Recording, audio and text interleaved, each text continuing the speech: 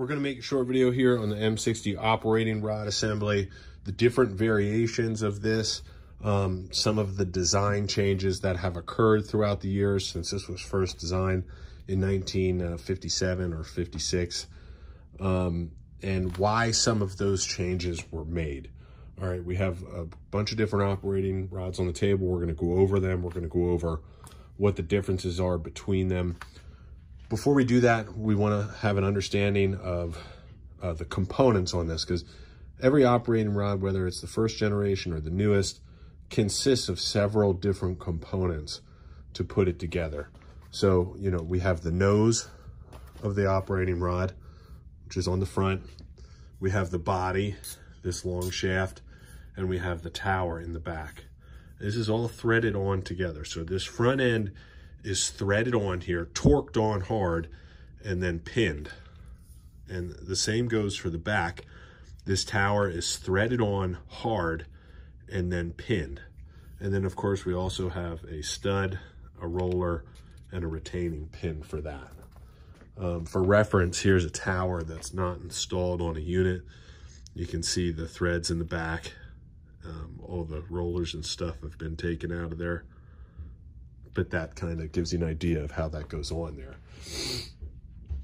These towers aren't necessarily interchangeable. In other words, if you wear one of these towers out, you can't just put a new one on, which is what people ask. And the reason is these are all clocked on differently. So the way these are made is, you know, this, before any of these cuts in the bottom are made, they'll torque this on. And then once the tower's torqued on and they have it perfectly straight in the jig, they'll make these bottom cuts. So if you try to put a new tower on, a lot of times it won't sit in the same spot. Anyway, that's just kind of like a brief synopsis of the different components that make these up. And all of them have the same here. So what we're going to start with is just the very first generation here. This is just a standard Sacco Defense operating rod. This one's new old stock. And the big difference that we want to take note of compared to all the others is this sear notch in the bottom. There's one sear catch in the bottom of this. And what they were finding was this sear catch was rounding. And there's a number of reasons why this rounds, but if you don't have a heavy, complete trigger pull on this, the sear does not fully depress. And if the sear does not fully depress, then that notch on the operating rod is cycling and rubbing on this thing. So this is how it sits when the sear is catching this and it's locking this to the rear. And obviously when you pull your trigger, it allows this to pass forward. So with this single catch on here, once this edge starts rounding, the operating rod goes bad, because once it's enough materials rounded off there, you just get a runaway gun. The sear is not going to stop the operating rod from cycling. And also, these sears wear out too. You can see on this one, if this will focus, there's a lot of wear on the back of that. You can see it's kind of like mashed in, rounded a little bit. So with this initial design, they found that just having that single sear catch could be problematic. And when they designed the M60 E3 in 1985 is when it went into service, they incorporated a second sear catch here. Okay, so this is a E3, military issue E3 operating rod. And you can see the difference here. It has 2 sear catches instead of 1. Now what that second sear catch does is, it's a number of reasons. One, it adds a second precautionary layer if the gun is short stroking, I want to say, and it'll still catch it, or if you don't rack it far enough, it'll still catch it. And also, if your primary sear catch wears, this will catch on the second one, right? Or if the timing of your trigger pull is so perfect that you release as it's between sear catches, it'll catch the second one. It extends the service life of the operating rod, and it was found to be a really good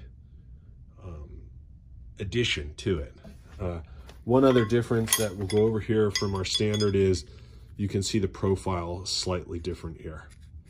This has a straight profile on the standard one.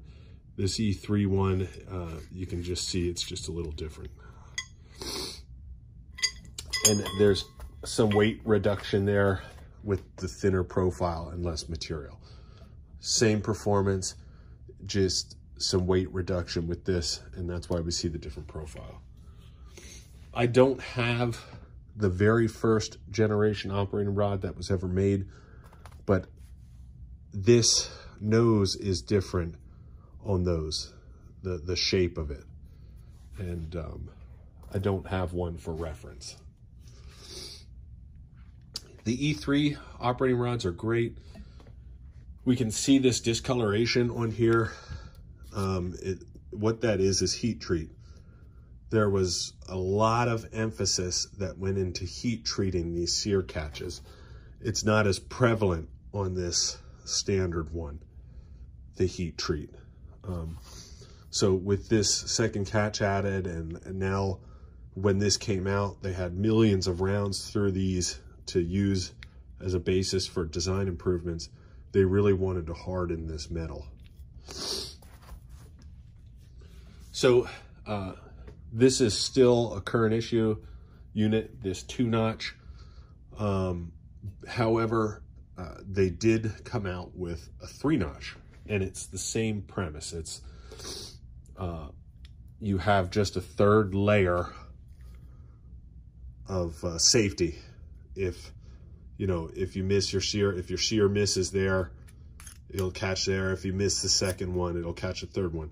And I think the thought process behind that is, why not, right?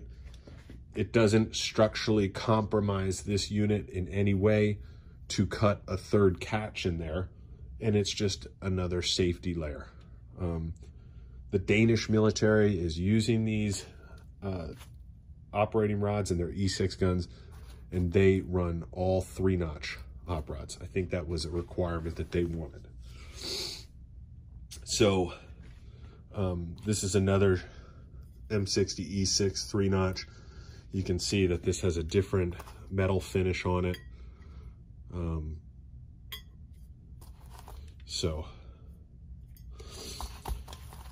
we'll just really quick go over how these were packaged for the military. Just some different packaging. These are all USGI, and this is how they would have been issued. So this one was made in 04, not that old. These are all all 2-notch. So just some different packaging, what the military would see as they were issued. One other difference I just want to make you aware of, if you see it, so that you know what it is. Some of these noses on these will have a hole in them. This is a standard single notch operating rod, and it just has a hole in the front. And you may think to yourself, well, that looks different. I think what that has to do with is just more weight reduction, right? Anywhere you can make a reduction in weight, it adds up to the overall weight of the gun. So some of these have a hole in them. They're military issue, just like anything else. And it works just the same and totally fine. The last thing I want to go over here is a very neat item that I acquired. This is one of the last operating rods made by Sacco Defense. What they were trying to design, which never came to fruition. And this is a rollerless operating rod tower. So they wanted to eliminate this roller on the back because this is a weak point. These rollers crack and break after enough material gets removed. So this is a prototype. It still has the tag on it.